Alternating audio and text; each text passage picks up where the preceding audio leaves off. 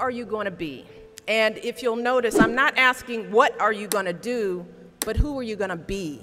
I'm asking you about how you plan to live your life every day.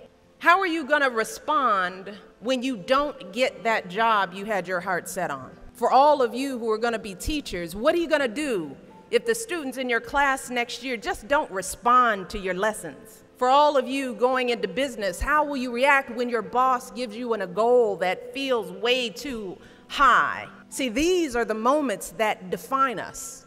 Not the day you get the promotion, not the day you win Teacher of the Year, but the times that force you to claw and scratch and fight just to get through the day. The moments when you get knocked down and you're wondering whether it's even worth it to get back up. See, those are the times when you've got to ask yourself, who am I going to be?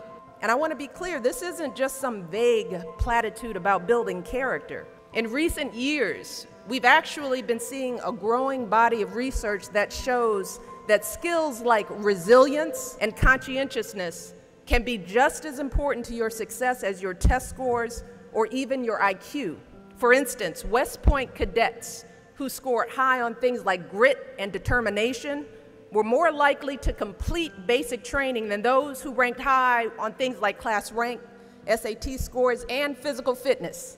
So what we're seeing is that if you're willing to dig deep, if you're willing to pick yourself up when you fall, if you're willing to work and work until your weaknesses become your strengths, then you'll develop a set of skills that you can mold and apply to any situation you encounter, any job you might have, any crisis you might confront.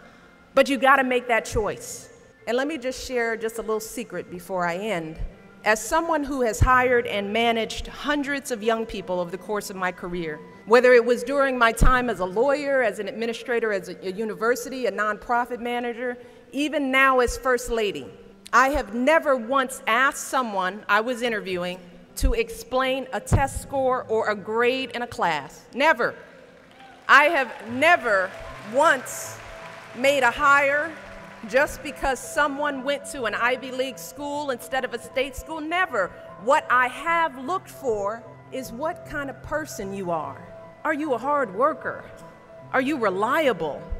Are you open to other viewpoints? Have you stepped outside of your own self-interest to serve others? Have you found a way to serve our country, whether in uniform or in your community?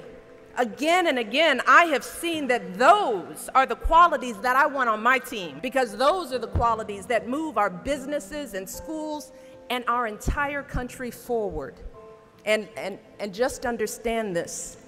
Those are the qualities that you all already embody. They're the